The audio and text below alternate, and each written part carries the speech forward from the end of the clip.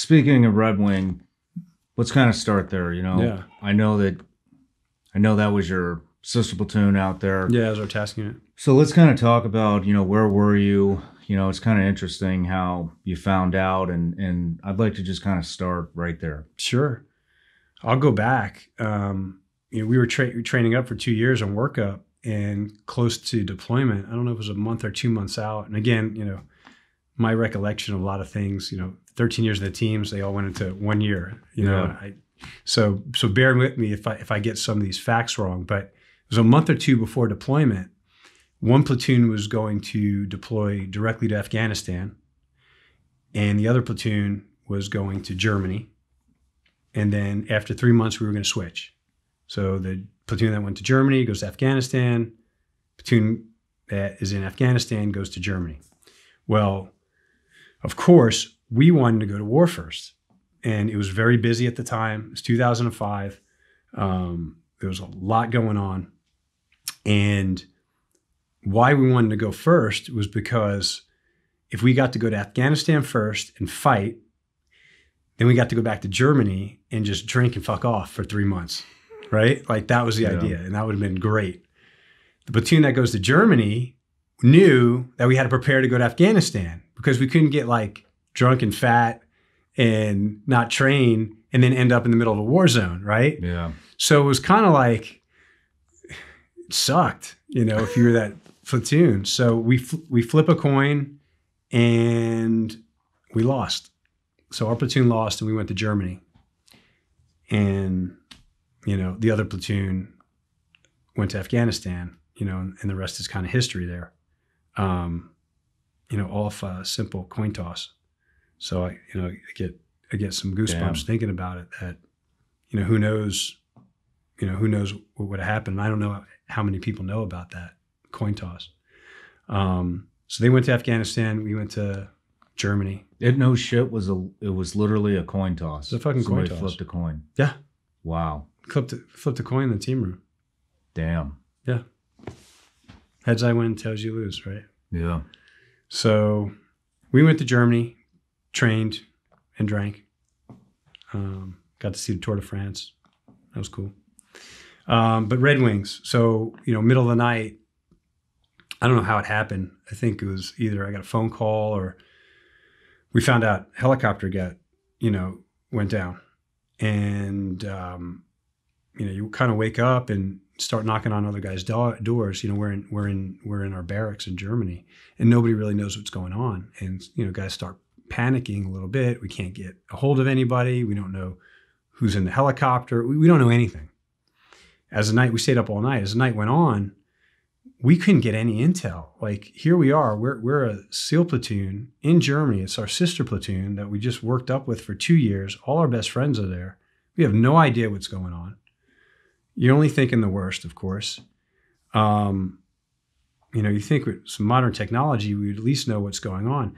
We start getting intel back from Virginia Beach from our freaking wives that are telling us, hey, so-and-so just had a car pull up with, SEALs in uniform to tell the spouse that their husband got killed.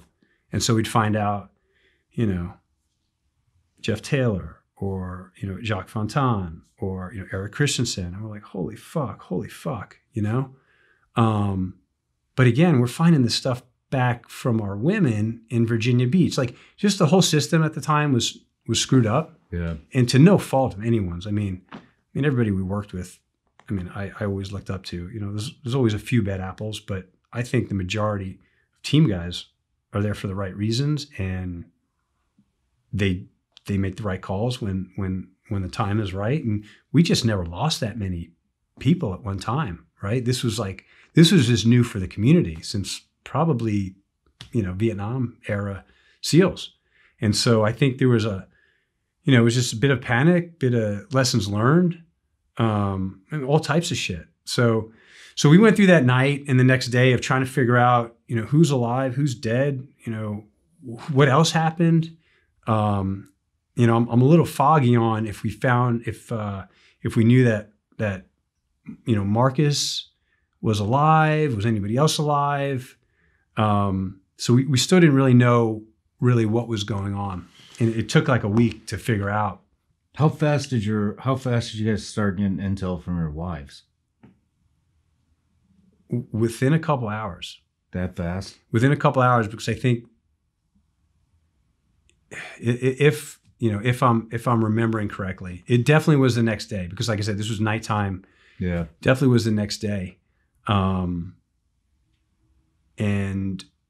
we didn't know what to do. Like, all we wanted to do was go over there and fight. We're like, we want to get on a plane now and go. Like that's what we want to do. Like, we need to go support them. Like, we need to, like, let's go. We stayed for a little while. So we wound up staying a few days, and we wound up just drinking really hard, super drunk, telling stories. We didn't know what to do. We didn't know how to react. Some guys in the platoon were so, they were so, I want to say dumbfounded, but like affected, that they were just, depressed and didn't talk. And, it was just confusion for everybody. Like, we never had loss before. Yeah. We never had loss before. And it was actually the first time where I thought, like, we're not Superman. Like, we're really not. And I thought I was. I really thought I was at that time. I thought, there's no way I can get hurt. There's no chance. Like, I'm built of body armor. Yeah. And it was the first time I got a little, like, I don't want to say scared, but a little anxious. It got real. This is real. This is exactly it, Shawn. You said it. It's the first time it got real. And that's cool. That's it. I mean, we signed up for that. It was no problem. So we wind up trying to think of the timeline. I think they flew Marcus in, just kind of fast forwarding from all the gritty details was, we obviously found out that the recce element, sniper element, reconnaissance element got compromised, and, 3 didn't make it out. Mike Murphy being one of them, who was one of my bud's classmates, good friend. But Marcus made it out, or, eventually, got rescued. And then they flew him into Germany to like debrief and like repatriate. And, it was like a whole process they go through. And they said, hey, like, he needs to see some SEALs. Like, he needs some team guys. Like, right now he's, like, yeah. So, I volunteered, LPO volunteered, and one other person. We went up to Ramstein and, met with him. He was with the psychologist at the time. And, it was just good to, like, you see him, after that whole week of, and I'm sure for him it was probably very, it was probably just like, humbling is not the word, but it was just good for his soul, I think, to see some fresh faces, some team guys that he knew after that happened, because I think, he obviously went through everything he went through. And we shot the shit with him for a couple hours. I mean, he was like wounded head to toe. I joke with him now. I was like, dude, you look like shit. Like, you had, like dried blood and cuts, and just like his whole, his arms and legs and face and neck, and, his legs were really bad. But it was good to just, talk to him. Yeah. And I don't remember much of the conversation, but I do remember sitting outside we were sitting on a, like a wooden table, and again, like, I didn't know how to react. I didn't know what to say. What do I say to this guy who literally just been through hell and back? Yeah. Just lost all his best friends. And what can I do? What can I say to help him right now? I felt so bad for him.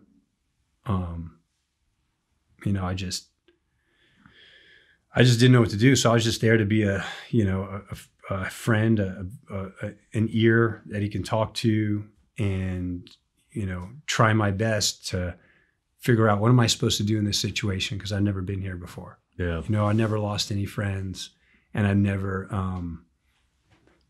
seen what hurt was like. And, I could tell that, he was hurt, And, I know he won't get upset about me talking about this, because this is real, right? This is what happened. And, I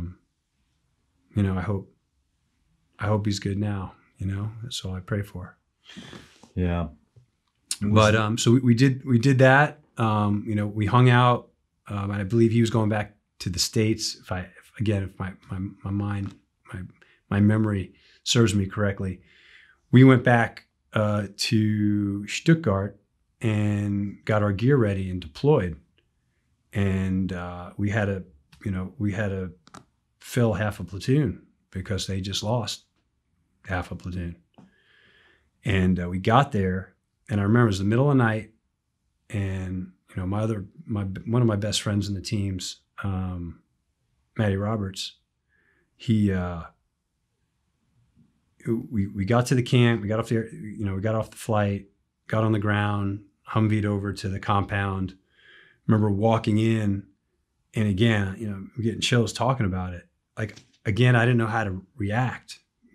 Here's a platoon that was there on the other helicopter, watching like their buddies, burn into the ground. And I was going to go see my best friend. And I remember seeing him in his room. And, we just embraced. And, again, I just didn't know how to react. I just felt like I had to be there for my brothers, I had to be there for my buddies. And whatever it took to get through that situation, like, I was prepared to do that. And I was prepared to lend a hand and help. And, I was ready to fight. Right. And that's all that mattered. And so it was good. It was good to see him, kind of embrace, high five, all right, what are we doing here now? And, then we got to work. Hey everybody, I'm Shawn Ryan. Click here to subscribe to the Shawn Ryan Show YouTube channel for the hottest and most compelling interviews that you will not see anywhere else. I've also made a playlist of all the previous SRS episodes so they're easy to find. You can find that right here.